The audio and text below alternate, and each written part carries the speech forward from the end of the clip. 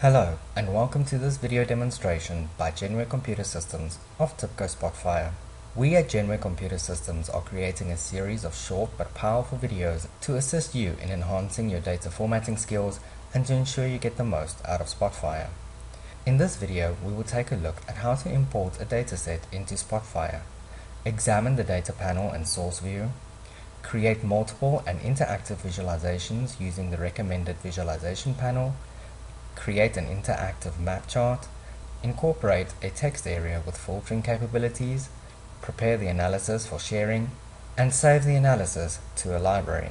Using the Spotfire platform, you have combined internal location by location sales data with purchased market data for the past 2 years. You have also included marketing data expended to increase market share.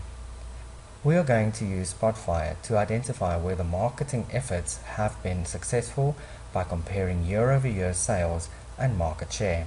There are many forms of datasets that can be loaded into Spotfire, but for our purposes today, the source data file in this demo is contained in the file promotionperformance.xlsx.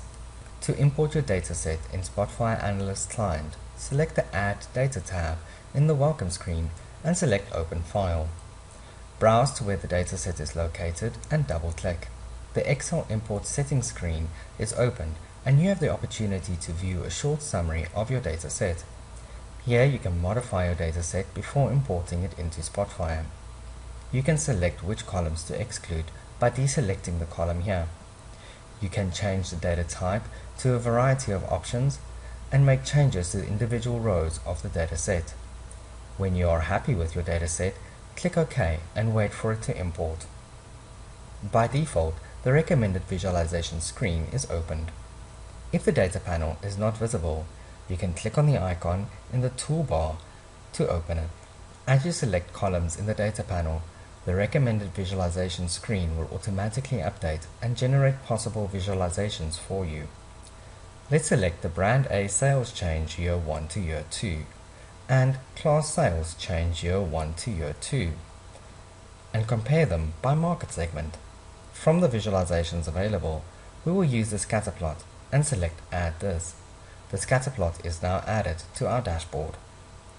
Clear your selections with the link below the columns so we can create a different visualization using different measures and categories. Let's select 4 new columns: Brand Sales Year 1, Brand Sales Year 2, Region, and Store Type. We are able to see 6 different chart options displayed. For our analysis, we would like to use a bar chart, but not this specific one. By selecting the More Like This button, Spotfire generates different options of bar charts based on the selected columns.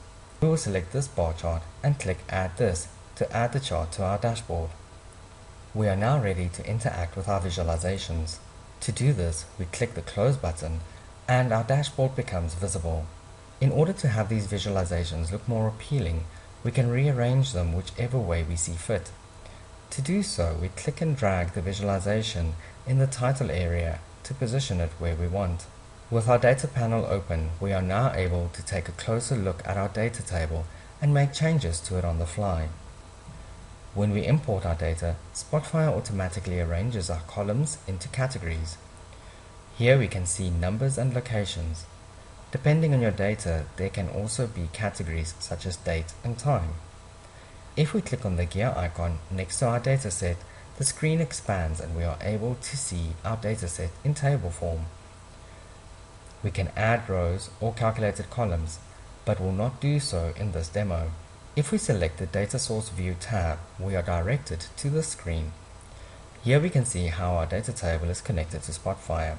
We can select how we want this data embedded within the analysis and see where the source of this data is.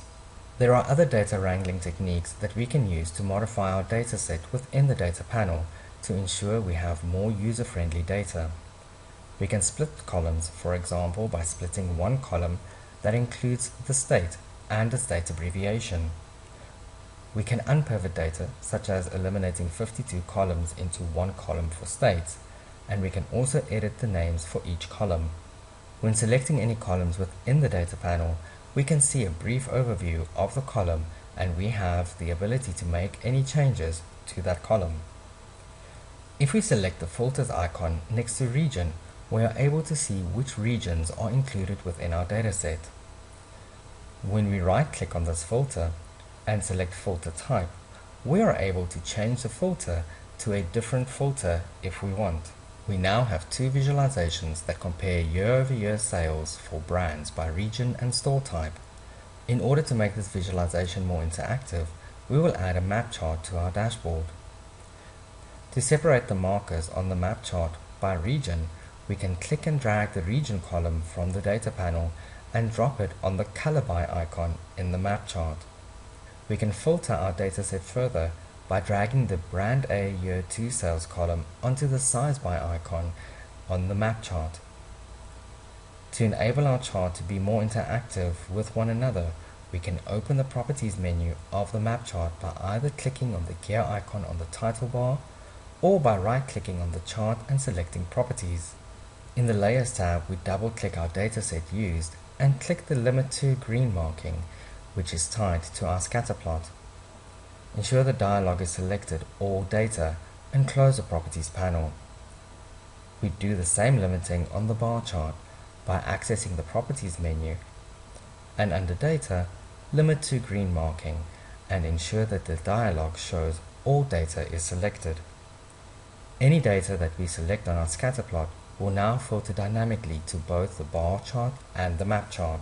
We want to allow the end user to filter further down within the dataset per region and store type. To do so, we create a text area and arrange it to where we want it. To add the filters for region and store type, we select the edit icon on the title area and insert the filter for region and insert the filter for store type. We close the text area and save the changes made. Our dashboard is designed, but we need to clean it up before we can save it to the library for others to access. We do not need the title bar in the text area and can easily hide it by selecting the gear icon on the title bar and unchecking the Show Title Bar tick box. There is no use for the data panel anymore, and we can close it by clicking the Close button at the top of it. We can always access it again by selecting the data panel icon on the toolbar. The legend on our map chart is limiting our view of the map. When we select the Hide Show Legend icon on the map chart, the legend is hidden and the chart adjusts automatically. We can resize the text area to allow a better view of the scatter plot. We can also hide the Value Axis selector and the Category Axis selector in the bar chart and hide the legend. When we select the red stores in our scatter plot, we see that they indicate the stores that are losing share, growing market, and those are our biggest concern.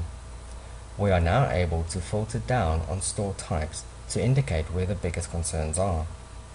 With the data selected, we are now ready to save and share our analysis. To save the analysis, we select File, Save As, and choose where we want to save the analysis. You can save it to a file or to a library item if you are connected to a library. Once you have made your selection, you can choose what type of data you want to use in your analysis, and for this demo, we will select Store Data. The dataset will be embedded into the analysis and perform tasks based off of that dataset. When we click OK, we can browse either our computer or the library and select where to save, and then click Save. The analysis is now saved and available to be viewed by other users who have access to the analysis or the library where it is saved. Thank you for watching this demo with us. I hope you have found it interesting and helpful. Our contact information is on the screen should you wish to reach out to us for assistance or implementing this technique. Thank you.